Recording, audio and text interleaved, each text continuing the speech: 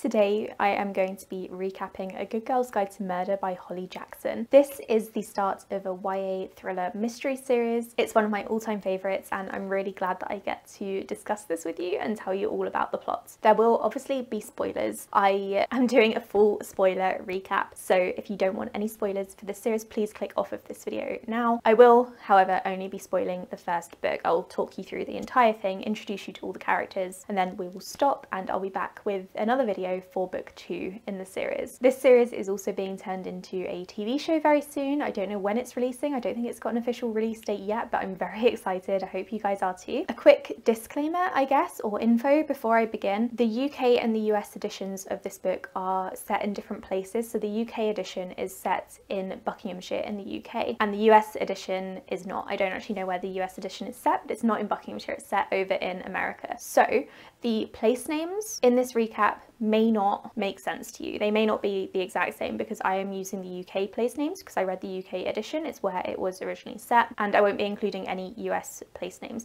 However, the entire plot will still be exactly the same. They haven't changed anything else as far as I'm aware, just the location for some reason. So without further ado, let me introduce you to the characters of A Good Girl's Guide to Murder. I've only included the most relevant characters here on my murder board. There are more that become more relevant later on in the series, but I didn't want to overwhelm anyone and I've only got so much space on my wall. So starting off, we have Pip, who is our main character. She is, I think, 17 years old and she is doing a school project on the disappearance of Andy Bell. Pip also has a dog called Barney. I really shouldn't skip over him. He is adorable and the best boy. Andy Bell disappeared 5 years ago. I'll go more into that in a bit. She was dating someone called Sal Singh, who unfortunately 5 years ago also took his own life, and the police decided that Sal was responsible for Andy's murder and disappearance, or disappearance and then murder. However, her body was never found. Sal has a brother called Ravi, who is lovely. Andy has a sister called Becca. Also here we have Pip's best friend Cara Ward, whose sister is called Naomi, and their dad is called Elliot. He is a school teacher at Pip's school. Down here we have Nat, and here we have Max Hastings, who we hate. Nat, Sal, Andy, Max and Naomi were all in the same school year together and they all went to the same school. And then up here we have Stanley Forbes, and you may be wondering why I have a picture of Finnick O'Dare up here, and it's because someone fan cast him as Stanley, and I don't necessarily agree that that's the best casting, but I really like Sam Claflin, so I've included his picture here. I got all of these pictures from IMDb, apart from obviously Barney, and I think I've got the casting right, so all of these people have been cast in the TV show apart from Sam Claflin as Stanley. So now let's get into the plot. Okay, so starting off, I want to go over the events of 5 years earlier, before the start of the book, because it's really important background information. I've already touched upon this very briefly, but just to reiterate, one evening Andy Bell disappeared. No one knows what happened to her. Her body has never been discovered, so she could actually still be alive. Sal was Andy's boyfriend, and Sal was suspected of murdering Andy, and everyone was worried that he was about to be questioned. He was later found deceased in the woods just outside of town because he took his own life. It's probably important to note here that he was a suspect because allegedly he asked all of his friends, and again his friends were Max Hastings, Naomi Ward. He allegedly asked them to lie about his alibi. He supposedly told them to tell the police that Sal was over at Max's house until 12:15 a.m. But the friends are now saying that Sal actually left the house 2 hours before that. And it's theorised that because Sal's alibi was falling apart and his friends were about to turn him in, he decided to take his own life because of the guilt of murdering his girlfriend. So he sent his dad a text message to say that he did murder Andy,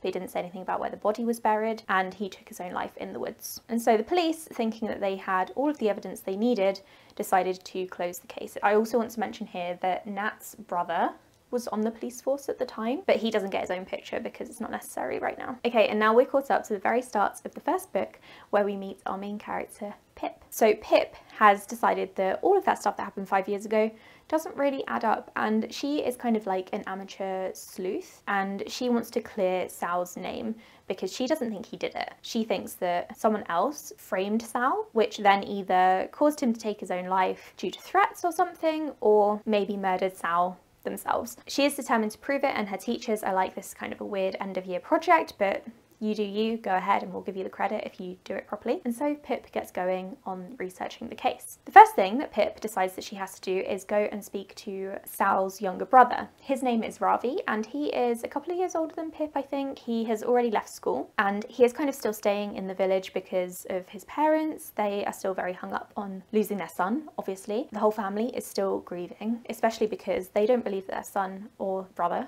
was a murderer. So Ravi is still living in Little Kilton with his parents. And when Pip first goes to speak to him, he's kind of like, this is a stupid idea. We're trying to move on from this. We really need to move on from this. At the moment, people are still like egging our house and accusing us of things. So by doing research, Pip, you're going to drag everyone back into this, create a whole load of drama and really not help the situation. So Pip, thinking the stuff with Ravi is a non-starter, decides to go on Facebook because what else are you going to do when you're a teenage girl of this era? Pip looks through Andy's Facebook page and figures out who her closest friends were back then. Their names were Emma and Chloe, and they have both since left the village, so Pip starts figuring out how to get in touch with them. Pip also goes to speak to Stanley, who is a journalist in Little Kilton for the local newspaper, probably like the Bucks Free Press or something. He doesn't provide much new information, but he does let slip that Andy received a death threat the week that she disappeared. Pip and Ravi bump into each other at the supermarket and she again feels sorry for him, tries to stick up for him, and it doesn't go down too well, so she then goes and apologises and the two get talking. They chat a little bit about Sal, and Ravi is kind of reminiscing about his brother and saying to Pip that his brother was not a murderer. They also talk a little bit about Elliot Ward,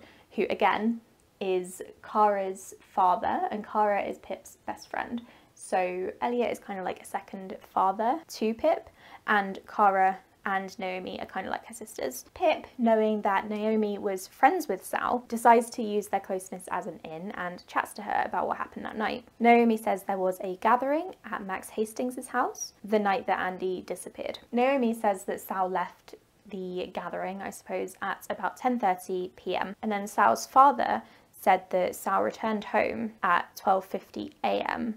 so that leaves over a 2-hour window in which he could have committed the crime. Pip then decides that she needs to go and talk to Max, who was hosting the party. Max is an annoying prick and doesn't really give much away. Pip asks Max some questions about what happened that evening, if Sal was saying anything a bit dodgy, if he spoke about Andy, and Max says he didn't really say anything about Andy that evening, but Naomi disagrees and said that Sal did. So their stories aren't adding up immediately. Pip is really doing the rounds and she goes to talk to Elliot Ward about Sal as well, because Elliot Ward, I think he's the history teacher at the school. The subject that he teaches really isn't important, but Mr. Ward, Elliot Ward, says that Sal was really intelligent and he was going to go to Oxford University, and that's basically, if you don't know, you probably do know, it's the equivalent of like Yale and Harvard over here in the UK. Pip also asks Elliot if he knew Andy at the time as well, because he was at the school back then, obviously. Elliot says he didn't know Andy at all. Ravi, bless him, then comes up to Pip and says that he wants to help with the investigation entirely. He wants to be all in, he wants to see all of the evidence that Pip has gathered so far, and in return he brings along Sal's old mobile phone. They go through the phone together and they find a text from Sal to Andy which says, "I'm not talking to you until you've stopped." They also find the confession text on there as well. That's been left on there by the police, who have obviously handed the phone back now because the case has been closed, and they think that this confessional text doesn't match Sal's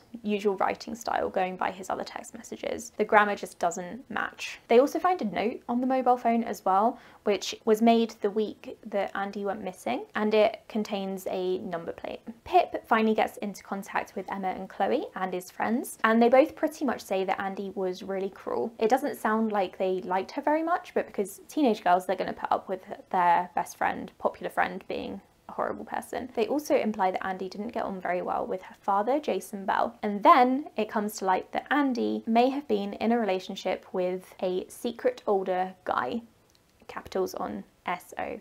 Taking a break from the investigation, Pip and her friends decide to go camping because, again, they're teenagers and Pip's life can't revolve around this investigation, although it does start to. Something scares them in the middle of the night and they go running off. And when they get back, Pip finds a note in her sleeping bag. This note tells her that she needs to stop investigating. Pip then starts to suspect Naomi because she's acting really weird. She also suspects Elliot Ward a little bit. To be fair, she's got a list of like 10 people who are her main suspects, and she flip-flops between them at various points throughout the book, but she suspects Elliot Ward because she goes to talk to him, and then he does admit that Andy Bell probably didn't like him very much because Elliot reported Andy to Jason Bell for bullying, and Pip is fine with this explanation. It makes sense, especially now that she has learnt from Andy's friends that Andy was not the nicest person. Pip then goes to talk to Naomi again and talks to her about the bullying, and it turns out that Andy was bullying a girl called Nat Da Silva. Nat was later charged with ABH at university and had to drop out, and so she is now back in the village. Pip goes to speak to Nat,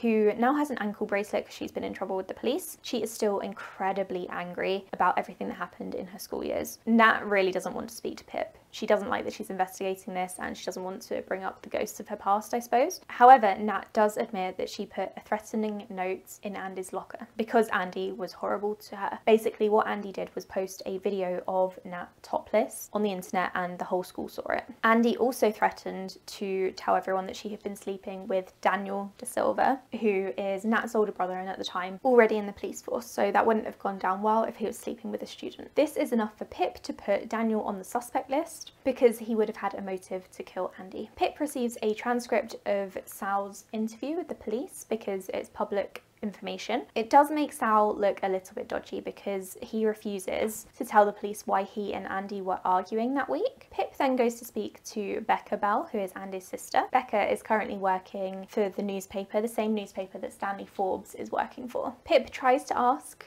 Becca about her and Andy's relationship with their father Jason, but Becca refuses to talk about him, which I think is pretty telling in itself. Pip isn't really getting anywhere with Becca at all, so she goes to speak to Becca's friend Jess. And Jess is quite open with talking about Jason Bell because obviously she's not going to get in trouble. Jess says that Jason was absolutely awful to his two children. He basically pitted Andy and Becca against each other. Jess also says that she and Becca went to a house party back in the day, and afterwards Jess went with Becca to buy the morning after pill, which means that Becca slept with someone at the party, but she refused to tell Jess who, which to me implies that it wasn't the best experience. Pip obviously has some more questions, and so she goes back to speak to Max Hastings, and she asks him a little bit about the party, and Pip spots a topless photo of Andy in Max's room. Max says he found it at the school and decided to keep it, which is really freaking creepy. And again, we hate Max. We really don't like Max. Pip then asks Max if he was seeing Andy, and he completely denies it. Pip kind of gets an inkling that Andy was dealing drugs to fellow students, so Pip herself attends a student house party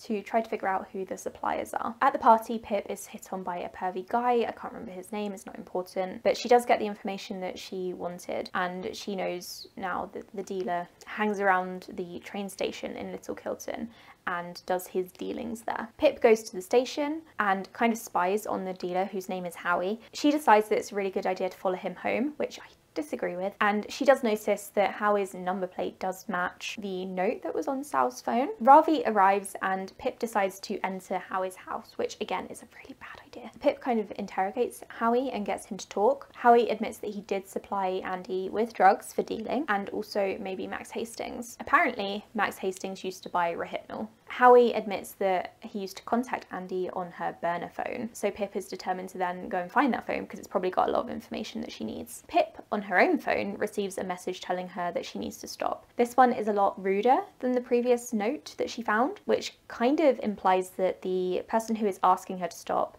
is getting more desperate. Pip then decides that it's a really good idea to break into the Bell house. Ravi goes with her because he doesn't want her to be alone. Pip finds the spare key and is able to enter the house without actually breaking in.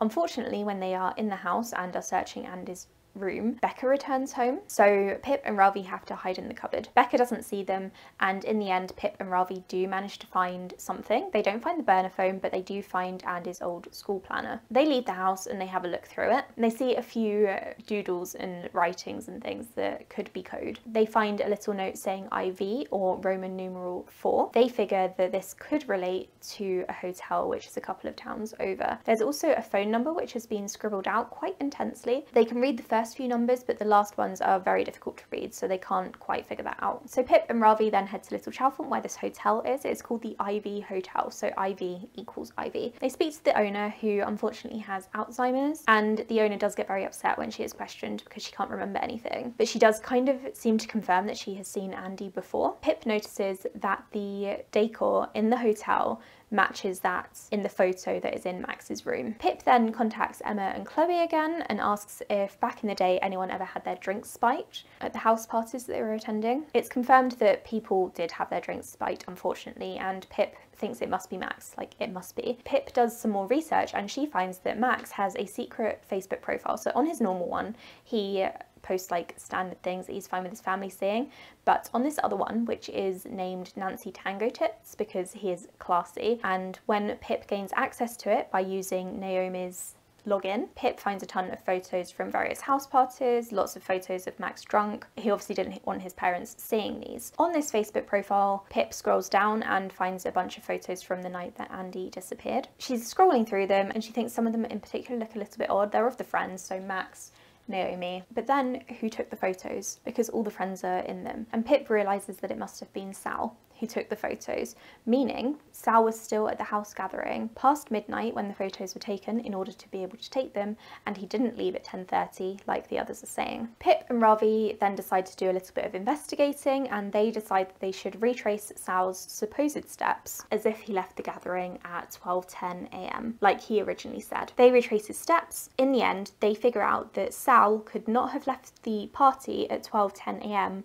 and then murder Andy and then get home at 12:50 a.m, which is confirmed by Sal's dad, because there's just not enough time. Even going the absolute fastest they could, Pip and Ravi couldn't recreate leaving the house, walking along the road, murdering Andy, getting rid of the body, and then getting home in that time period. This means that Sal was definitely innocent. Pip then goes over to the Ward house again, and Naomi and Max are both there. They admit to Pip that they did lie to the police about what time Sal left the house. They say this is because they received a threatening message themselves. It turns out that Max and Naomi were previously involved in a hit and run accident, and whoever sent that message somehow knew about it and threatened to tell the police unless the friends lied about Sal. So what basically happened during this hit and run is they were over in Amersham, I think, and they had to get home to Little Kilton, and they were driving along a dark road. Max was driving and he had also been drinking, and he hit a man. The man didn't die, but he was severely injured and I believe became disabled after the accident, but the friends have never told anyone because it would ruin their lives. Never mind about the man that they hit. So Max continues to be a prick. Pip's suspect list is getting longer, so it now consists of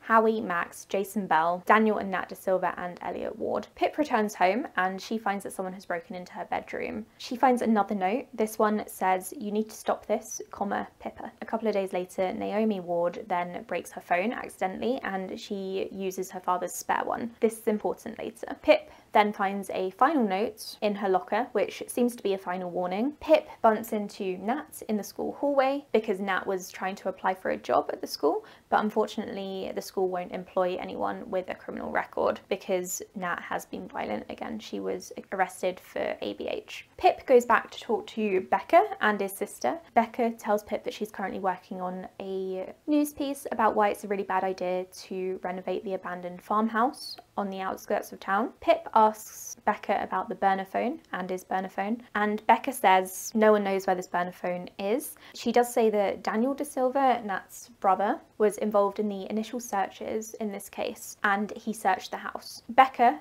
tells Pip that Dan shouldn't be a suspect because he's actually really close with Jason Bell. Alarm bells start ringing, and and so Pip goes to a town meeting where the public are able to talk to local officers and council members about their concerns.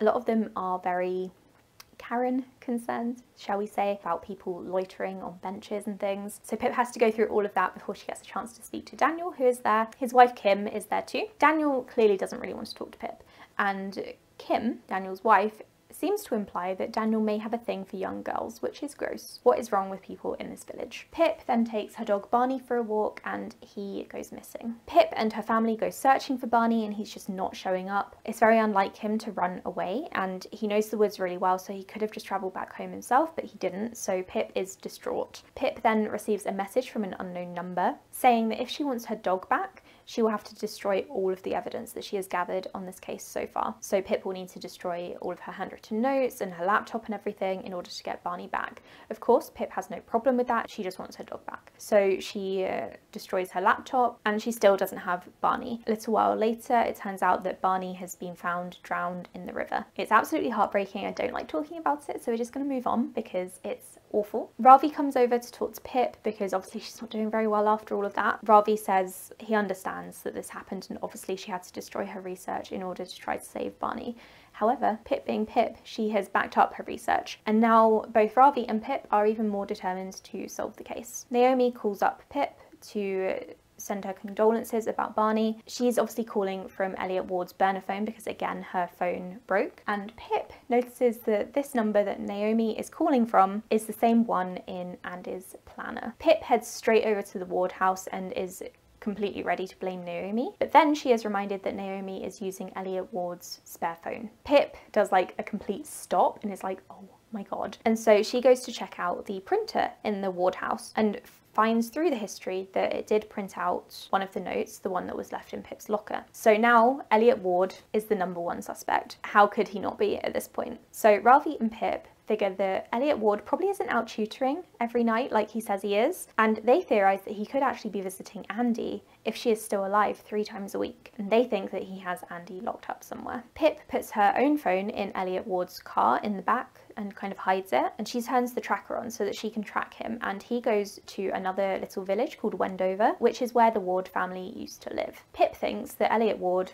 maybe didn't sell the house in Wendover, and that's where he's keeping Andy. Pip is still putting all of this together, but she does think that Elliot Ward may well know about this hit and run that Naomi and Max were involved in because he probably read Naomi's journal, and she probably wrote something down in there to kind of get her feelings out, and Elliot may have just been figuring out whether his daughter was okay, or he might have been being nosy, and so he probably used the information from that hit and run in the notebook to blackmail his own daughter. So Pip heads straight over to the Wendover house and she goes in because she just does not care. Elliot Ward is there in the house and Pip confronts him. He admits that he was sleeping with Andy Bell when she was still in high school. He tells Pip that he was trying to break things off with Andy and get her to stop, but she tried blackmailing him to get him to keep things going. They had a massive argument the night that she disappeared over exactly that topic, and Andy tripped and hit her head on Elliot Ward's desk. He tried to look after her apparently, but then she left very quickly and tried to head home by herself. Elliot then admits that he panicked completely when he heard that Andy Bell was missing, and he didn't know what to do. He didn't want to go to prison for murder or manslaughter, and so he killed Sal Singh to frame him so that Elliot didn't get into trouble. Later on though, and this is where it turns into a whole mess, Elliot says that he saw Andy walking along the road one evening. He picked her up and she seemed really confused and didn't really seem to remember her own name, so he drove her to the house in Wendover and locked her in the attic, and that is where Andy Bell currently still is. The police are just starting to arrive at this point because Pip called them, because obviously she's not going to go into this house without a plan, but Pip races upstairs to the attic to find Andy, and this is where it all goes a bit wrong again because she does find a girl there, but this girl is not Andy Bell. Elliot is arrested. Pip goes to talk to Ravi. Pip learns that the girl in the attic was actually a young woman from Milton Keynes, which is a few miles north of Wendover, and this young woman is really confused and now believes that she is Andy because that is what Elliot has been telling her for 5 years. So she probably needs professional help right now. So Pip has managed to solve part of the case and Elliot Ward is now in prison, but she is no closer to finding out where Andy Bell actually is because it doesn't seem as though Elliot killed her. Pip has a strong suspicion that Becca Bell was actually involved, and so she heads over there to confront her by herself, which is a terrible idea. I wish Pip would stop doing this. So they're talking and Becca spikes Pip's drink. Pip doesn't realise what's happening, but she does get Becca to confess. Becca tells Pip that Andy did come home that night, and Becca tries to tell Andy that Becca had been drugged and raped at a house party, and it seemed as though Andy didn't care. So Becca, being quite traumatised, got very angry with her older sister, who is meant to be her protector, but instead was possibly a horrible person. Doesn't mean she had to die though. So Becca got super angry and she and Andy argued. There was some pushing and shoving involved and Andy fell over and started convulsing. Becca didn't really know what to do. She completely froze and Andy eventually choked on her own vomit. Becca then put Andy's body in a septic tank at the abandoned farmhouse on the outskirts of town that she is doing the paper on. Becca then tries to kill Pip, but she can't actually do it in the end. Ravi and Pip's dad arrive in time, and both Becca and Max Hastings are arrested. At the end of the book, Pip gives a really lovely speech about Sal, and Ravi is very grateful that she has cleared Sal's name. So that's it, that's the entire plot of the book. I think I've gone into enough detail. If you've got any questions, let me know in the comments down below. It's all very intricate, so I tried to tell it in the easiest way to follow as possible. Basically, Max Hastings is the worst. Becca Bell is a traumatized young girl, but she did kind of kill her sister. But Elliot Ward is also quite horrible and should definitely not have been a school teacher. I forgot to say, actually, he blamed all of this on the death of his wife. He said he was grieving her and that's why he got with a student, but it's not good enough, is it? So now where we're at the end of the book is Stanley Forbes is still working for the newspaper, very important for book 2. Ravi is happy and is together with Pip, and his family are really happy because Sal's name has been cleared. Nat, I still don't think, has a job. Andy Bell's body has been found. Becca is in prison. Max Hastings is in jail, but I think he's out on bail and he probably should be in prison, but he's not because he's rich. And then these two are without parents because Elliot Ward is in jail and their mother is dead, so they're now left alone. So that's great. Well done, Elliot. That's it for my recap of A Good Girl's Guide to Murder. I hope you enjoyed it. Again, like I said, if you've got any questions, leave them in the comments down below. There will be spoilers down there, so be careful if you're scrolling. I'll do my best to answer them. I did reread this book very recently, so it's all fresh in my mind. I'll be back very soon with a recap of book 2, Good Girl, Bad Blood. If you've got any recap requests for me, let me know in the comments down below as well. I'll be quite happy to do those. Currently, I have a few planned, including the rest of this series and also the 3-body problem. Thank you so much for watching. Please like and subscribe if you enjoyed this video, and I'll talk to you in the next one. Bye!